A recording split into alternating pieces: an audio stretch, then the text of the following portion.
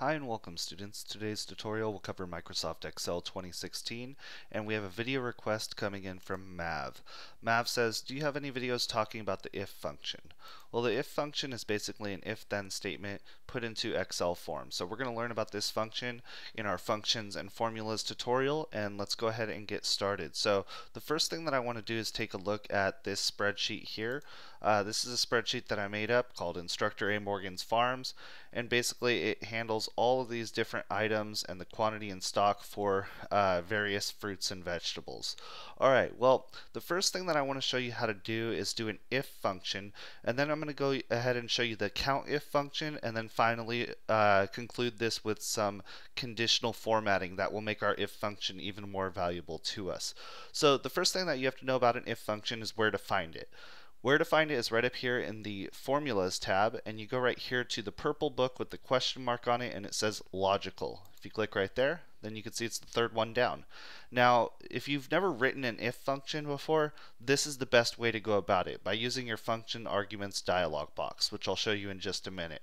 Basically, you go through here, you find the function, and if you hover over it, it'll tell you what that function is or what it does. This one checks whether a condition is met and returns a value if true and another value if false. So in this scenario here, what I want to do is show you a couple different columns here. I have the quantity in stock, the item name, and the stock level. Okay, and so if I look at all these, I could say, alright, well, if my boss says that I have to order product every time the quantity in stock gets below 50, okay, well, instead of going through and looking at each of these individually and saying, okay, well, then I need to order this one and this one and this one, rather than doing that, I can set up an if function to basically make it so that it will tell me if I need to order it or not based off of this number over here. So that's what we're going to do right now. So we go to the Formulas tab, we go to the function library, and we choose Logical. Then we click on If.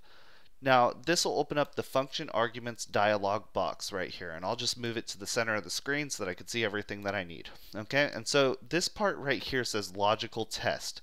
Logical test, if I have this blinking cursor right here, I can see logical test is any value or expression that can be evaluated to be true or false. Alright, well, that basically means that I have to write my logical test right here. So in this case, I said that if I have any quantity in stock that's less than 50, then I'm going to have to order, right? I'm going to have to order that product. If not, then it's okay. Well, the logical test basically says just that. I have to figure out what this number is over here, because again, that matches up with this over here, right? The stock level for this item right here. So I click on that, and it says A14, okay? If that's less than, so we have that symbol right there, the less than symbol, 50. Okay, so that's our logical test. Alright, now as soon as I type this in, it says false over here. The reason it says false is because 78 is larger than 50. Okay, now if this was true, okay, so if A14 is less than 50, if that's true, I need to order that product. So I type in order right there, and then I press tab or click down to this one down here. Now it says if the value is false, well, then it's okay. So I just type in okay. Don't be concerned about the quotation marks that appear around the words. That's okay. That's just part of the formula. And then I click OK. And there we go. It says OK. Well, that's perfect. Now I could always check by clicking on this if what it looks like in the actual function formula bar up here. And it says if or equals if A14 is less than 50, comma, order, comma, okay. So if I actually knew how to write this, I could just write it out right in here. But like I said, if you're just learning this, use the function argument box up here in Logical. So now that I got the formula correct, most people go right here and they redo the formula. But since I got it right once, all I have to do is use the autofill in the bottom right corner, and I can fill it on down for the rest of these. Okay, so that looks great right there. And now we see, there we go, it's all filled in. So now anything under 50 items or quantity in stock now says that I have to order, right? So right here, order, right here, order, again, because they are less than 50. So that logical test at the very beginning was already set up. Now, I just filled in this formula, and you notice that the formatting is a little bit different on all of these. It is all defaulting to this blue format. So if I ever want to not copy without formatting, in the bottom right, you'll see this little icon that says autofill options, and I can just choose fill without formatting. and that will send it back to that default formatting, keeping my table consistent in style. Alright, so that looks good. Now I'm going to show you CountIF formula. Alright, so right up here it says specialty plant types. Now CountIF is basically another version of an if function. So we're going to go ahead and do that right here. So your boss comes up to you and says, hey, I want to take a look at all the specialty plant types. Well, you'll see right over here in category, there are a bunch of different plant types, right? These are all the categories, and you'll see some of them say specialty.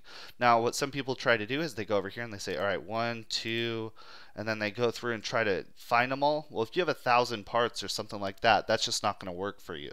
So we can do right here a CountIF function. What that does is we go over here to the formulas tab in the function library group. We click this orange book with the 3 dots on it, and then we go to statistical, and we go down here to CountIF. There we go. So CountIF is right there. And so what CountIF does is it opens up the function argument dialog box, and it says counts the number of cells within a range that meet the given condition. Well, the range that I'm interested in is everything in the category column. So I could either choose to click and drag from right here all the way down to the end of the data, or since I don't have anything above or below the table, I could just click on column G, right? Oops, column G. Alright, so if I click right, oh, you know what, since that's merged, it won't work. So I'll just go ahead and go down here and click all of these, click and drag through, and there we go, G13 to G42. Alright, so since that's now the range that I've selected, I could go right here to criteria, and for the criteria, I type specialty.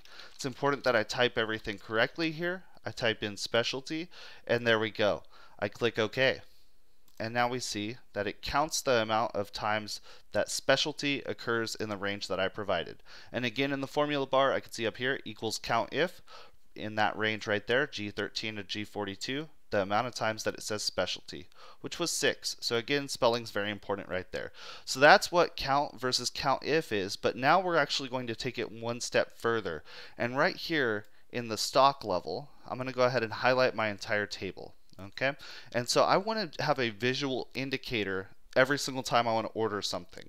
So what I'm going to do here is I want to set up conditional formatting to where if I set this up, every time I see the word order, I'm going to immediately know that I have to order that product. And visual cues are really nice, and they really help you see different trends in Microsoft Excel. So let's go ahead and click the Home tab and go over here to the Styles group and click Conditional Formatting. Now what I could do is I could go to this section right here that says Highlight Cells Rules, and right here there's an option for text that contains. So if I click this right here, text that contains, it's going to open up with this text that contains dialog box. Now if I type in order here, I can actually set order so that every time that word appears in this range, it's going to give me a red look, meaning I need to order this right away. I could actually even go into here and customize it with yellow or with green or with any of the other setups right here, but I could even go right here to custom format and set everything up custom, right? So I could go right here and change the fill to red and just click OK after that. And so now every time I see order, it appears in red right there. Now looking at that, if I was going to go in here, I should probably change the font color to white since the red is so dark. And that might, oh, well, that didn't really work out. I guess I had to change them both. Let's see here.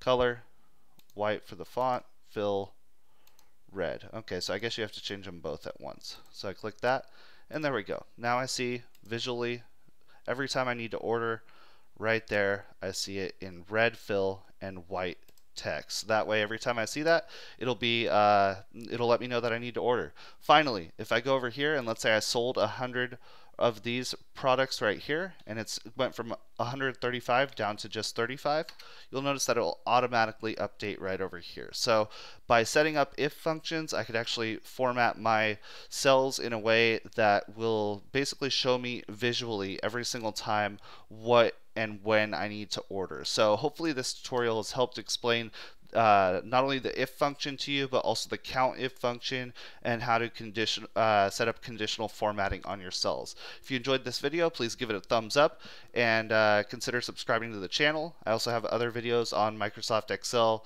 in the playlist that should be linked on your screen now. Thank you so much for watching, and have a great rest of your day.